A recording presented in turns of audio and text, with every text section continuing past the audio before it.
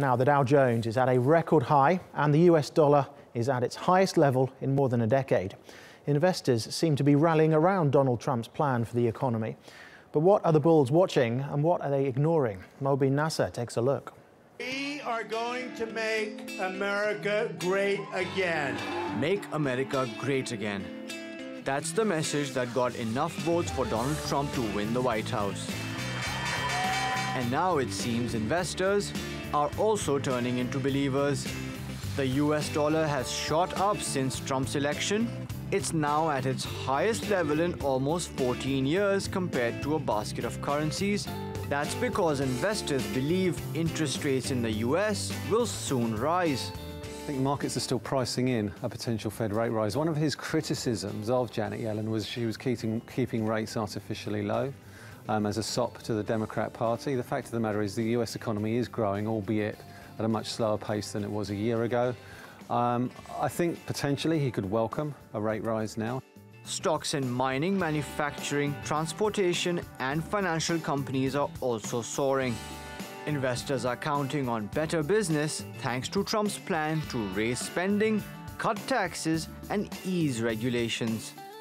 No business of any size, from a Fortune 500 company to a mom-and-pop shop, to a freelancer living from gig to gig, will pay more than 15% of their business income in taxes. Trump also wants to protect US businesses from foreign competitors, and he'll likely shelve a trade deal with the European Union. For quite some time, it will be a natural pause, of course, while we wait for the next administration. Then for quite some time, TTIP will probably be in the freezer. And then what happened when it's defrosted, I think we will need to wait and see.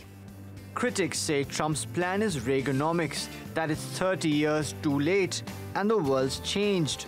It's this sort of new form of Reaganomics, as you'd say, 30 years on, may well not work because, households are relatively indebted. And I have to question. But let's say that, all these companies, the Apples, etc., repatriate all this cash. Is that cash from the private sector going to be redeployed in the real economy, in investment, in plant, in jobs, in training? And I have a horrible feeling it's not going to be. Trump's no stranger to adversity and he's proven critics wrong before. But pulling the US economy out of the doldrums will be his biggest test yet.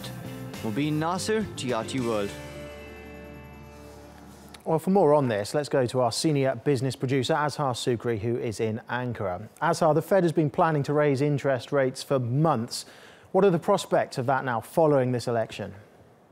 Yes, Donald Trump has promised to spend as much as $550 billion on new infrastructure in the United States and to cut taxes, corporate taxes. A lot of this, of course, aimed at reinvigorating the economy. But in the process, that may also stoke up inflation. And there's a high likelihood that if inflation does start rising fast as a result of Donald Trump's policies, the Federal Reserve is likely to step in and start raising interest rates to cool the economy down again. Now, remember, the Fed raised interest rates once last year. There's a high likelihood that they're going to raise interest rates in next month's meeting. And if inflation does start rising quickly, the pace of those federal rate rises could also go up as we go into 2017. Well, cutting taxes and increasing spending usually leads to more debt. So why exactly is the dollar gaining? You're right. In a normal environment, it is a recipe for more debt. In fact, some economists are predicting that US government debt under Donald Trump could go up to about 105% of GDP by 2026. That's up from about 77% right now. But remember, rising debt is actually the lesser of two evils here. The bigger problem is actually low or falling consumer prices or deflation. You just have to look at Japan. 2 decades nearly of lost economic activity because consumer prices have failed to rise quickly enough.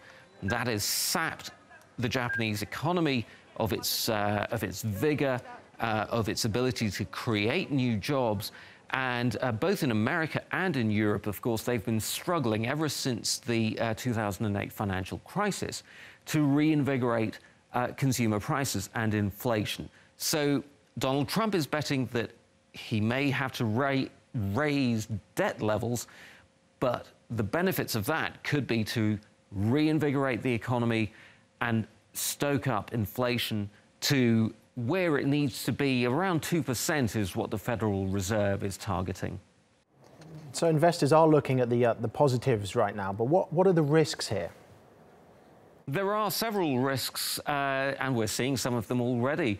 We're seeing a sell-off in the emerging markets. There is also the possibility that the bubble that's being created right now in asset prices could burst, but a much bigger bubble could also be created in terms of house prices and all sorts of other assets, which could go drastically higher if Donald Trump's plans go through Congress.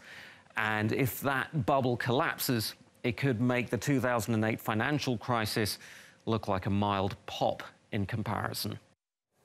Azhar, thank you very much.